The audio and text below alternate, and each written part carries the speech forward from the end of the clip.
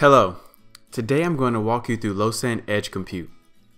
Losant Edge Compute uses the same workflow engine that you know and love and extends this functionality down to the edge.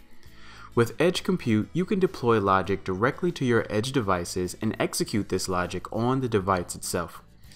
This gives you the ability to spread your logic across the cloud and edge, giving you the most flexibility and control within your IoT application. To demonstrate Edge Compute, we have a kegerator with a Banner temperature and humidity sensor installed inside, a Banner wireless controller, and a Raspberry Pi. Here is how the system works.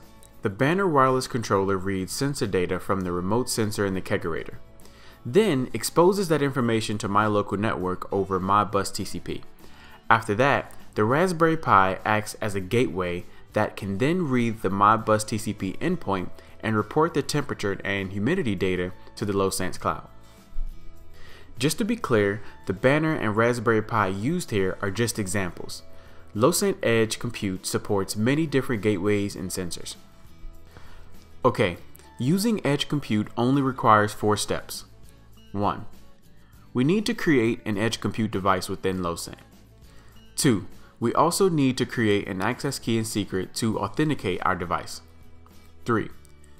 We need to install the Edge agent. 4. We need to deploy an Edge workflow.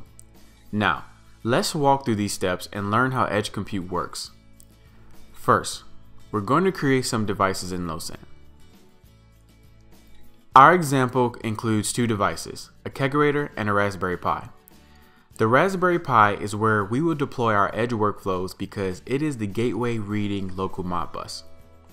The Raspberry Pi will be our Edge Compute device. Let's create it within Losant.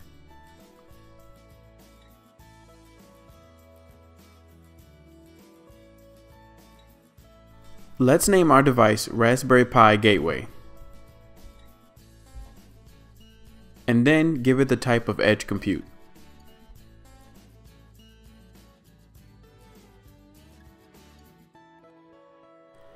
Next, we need to create a device for the kegerator. The kegerator is a peripheral device because it's not directly connected to Losant and the Raspberry Pi is reporting on its behalf. We also want to give the kegerator device 2 attributes, temperature and humidity, to describe what data this device is capturing.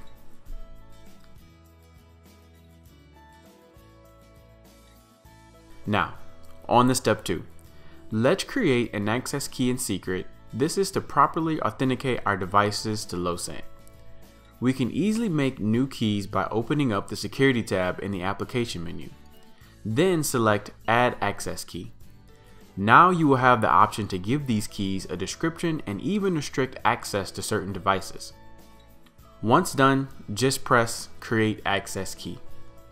Then you'll see a pop-up that will give you your newly created keys. Make sure to download these or copy them to a safe place. We'll need them later. On to step 3.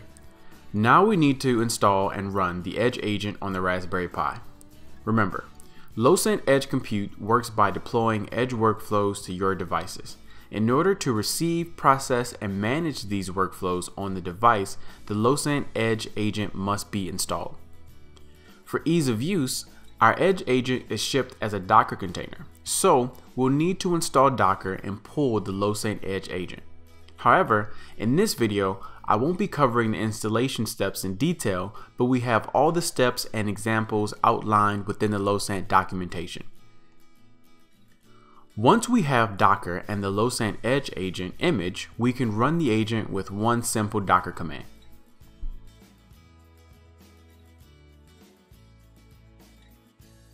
As you can see from this command, I am passing in a config file to the Docker container.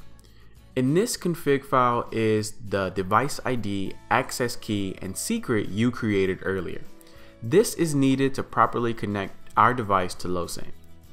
Once the container is running, we can go back to the Losant platform and then to your device. There you should be able to see that your Edge device is now successfully connected to Losant. We are now done with step 3. For the last step, we can create a new workflow by going to Workflow in the application menu.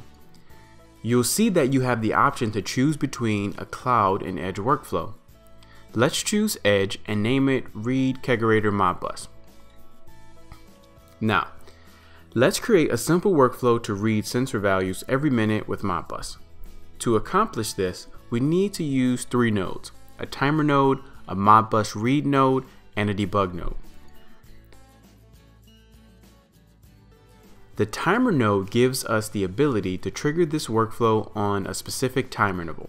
So, once deployed to the Raspberry Pi, this workflow will trigger once a minute. Next, we can add a modbus read node to read the Banner wireless controller via modbus TCP. Here, we can input all of our accurate modbus TCP settings to connect and read from the controller. In this case, we need to read from 3 holding registers to receive humidity and temperature. Lastly, we can add a debug node. This node allows us to see the output of the workflow in the debug panel here to the left. With this workflow you see here, we should be able to read modbus every minute and see the output in the debug panel. The only thing that's left now is to deploy our new workflow, but first we must save it. To do so, just press save. To deploy, we must first version our workflow. Losant keeps track of every version of every workflow deployed to edge compute devices. By default, we use this date timestamp as the version name. I'm going to keep this here. Last, we need to choose our edge device to deploy to and then press deploy version. Behind the scenes, the Losant Edge agent is listening and waiting to receive and deploy new workflows. Best case, a workflow will be successfully deployed to an edge compute device within a few seconds. We can always check our deployment tab to see the status of our deploy. Once we deploy this workflow to the Raspberry Pi, it will immediately start to execute the workflow. Then within the next few minutes, you'll see a successful debug reading as the output of your workflow. Now, let's talk about some next steps. In this video, the goal was to explore Losant Edge Compute and deploy a workflow. Next, we need to report our data to the cloud. This can easily be done with the device state node. You can find the rest of these walkthrough instructions within the Losant docs. If you have any questions, the forums are a great place to get help. That's all for this video. Thank you and enjoy.